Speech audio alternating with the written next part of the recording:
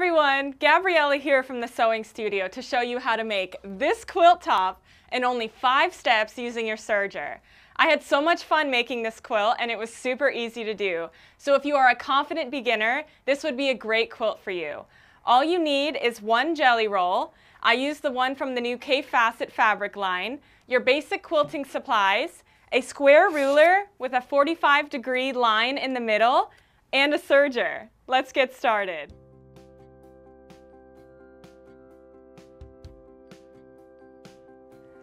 Step 1. Serge your jelly roll strips together in sets of 3.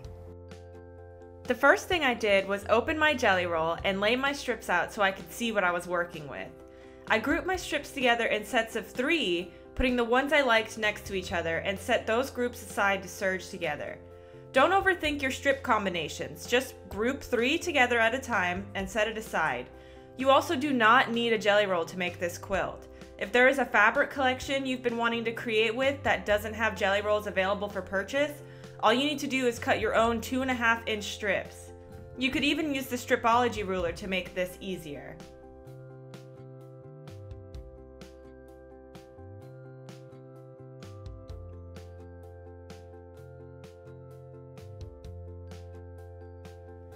Once you have all of your groups of 3 set aside, get your serger and set it to a normal 4-thread overlock stitch. This stitch will give you about a 1/4 inch seam allowance, which is perfect for quilting. Serge your strips together and be sure not to cut too much fabric off with your blade, as you don't want to make your strips any smaller. You're just stitching them together.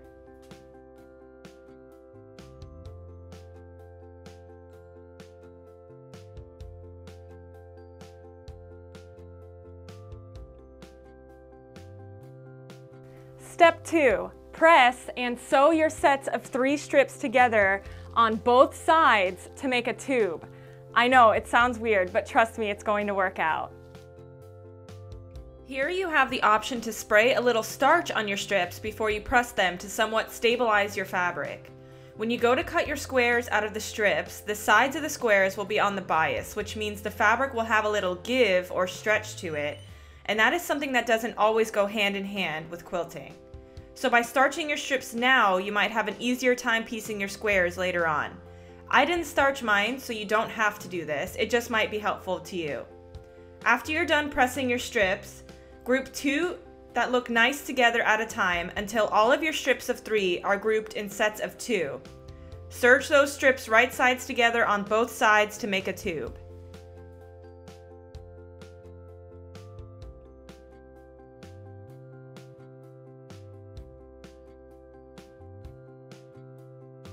Step 3.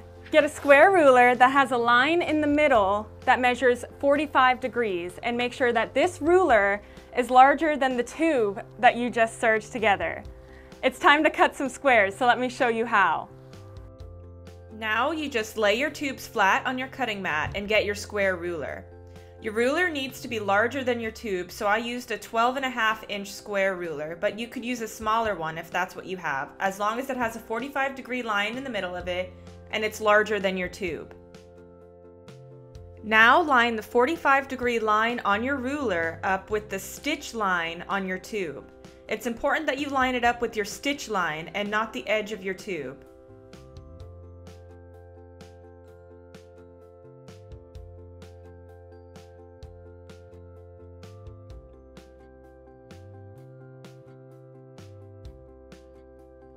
Once you line it up like you see here, slice down the side of your ruler.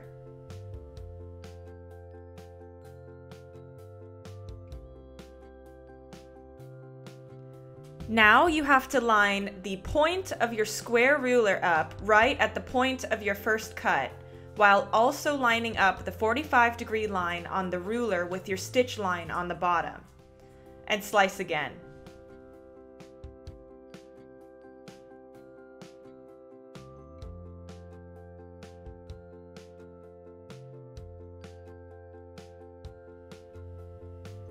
And just like that, magic, that's how you get your squares.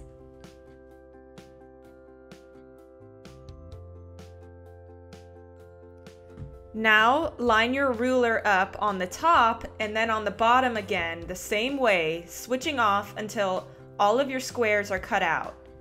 This may take some getting used to, so do it slowly at first and make sure you have your lines and points lined up correctly till you get the hang of it.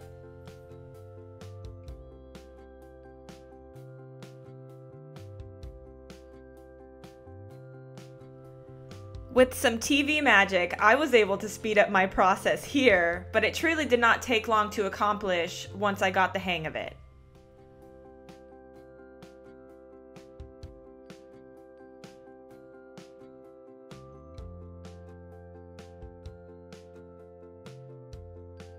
Also, the cool thing about using a jelly roll, or a full collection if that's what you're doing, is all of the fabrics will always go really well together.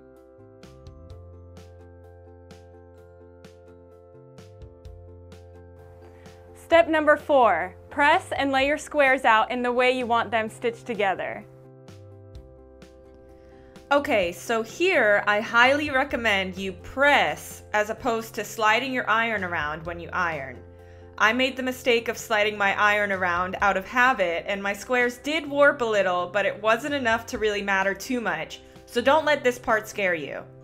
This is also where the spray starch I had mentioned earlier would come in handy to stabilize your fabric. Ultimately, the most important thing to remember at this step is to handle your squares as little as possible and press, press, press. No sliding of the iron. And now comes the fun part. You get to arrange your squares in the way you want them stitched out. I used a design wall, aka a large piece of felt, to do this. Using a piece of felt on the wall makes it easier for me personally to walk back and visualize how the finished quilt will look. But you have a few options like laying your pieces out on your floor or on your bed.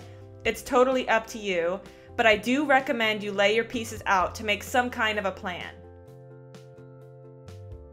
Plus, like I said before, this is the fun part, or at least I think so, so just enjoy it. Step 5, pin and serge your squares together. Start by serging your squares together to make rows, and then pin and serge the rows together. When you are pinning your squares together, be sure to match up your seams and pin where your seams meet to hold your pieces in place. You also want to put your pins in your squares parallel to the edge of the fabric.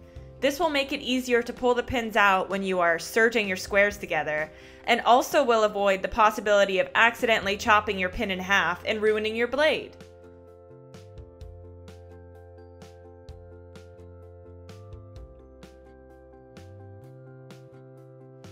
I pinned all of my squares together in the order that I chose in my design, matching all of the seams first, and serged them all in one sitting.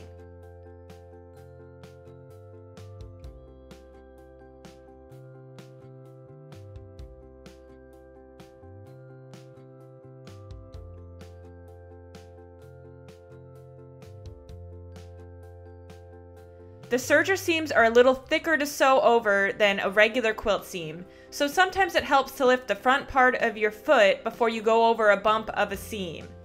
Also, keep in mind that the fabric will stretch if you pull, so avoid pulling your pieces too much.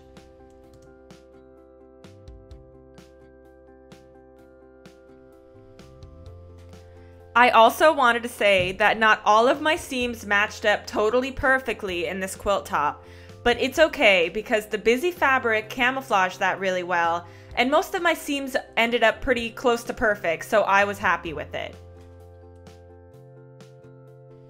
Now we give those rows a good press.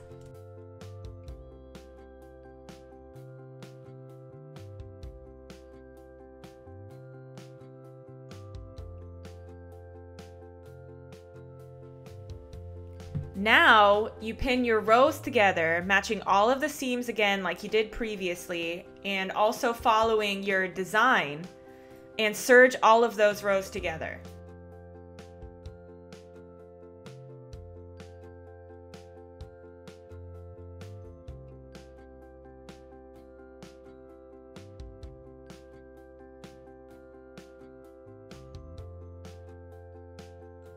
This pinning part is the most tedious part, but also one of the most important steps, so don't skip it.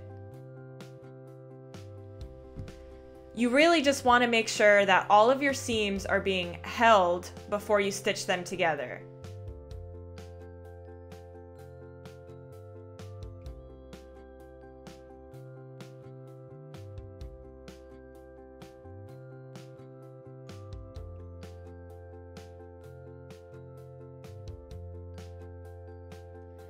After you're done serging all of your rows together, give your quilt top another good press.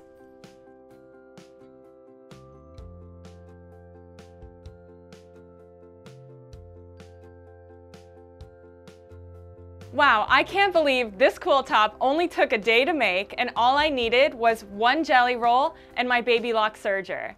If you enjoyed this video, please like it and share it with your friends. Be sure to subscribe to our YouTube channel as well for more videos like this. If you're interested in learning more about a BabyLock serger, please give us a call or come and see us in store. Thanks for watching and happy serging!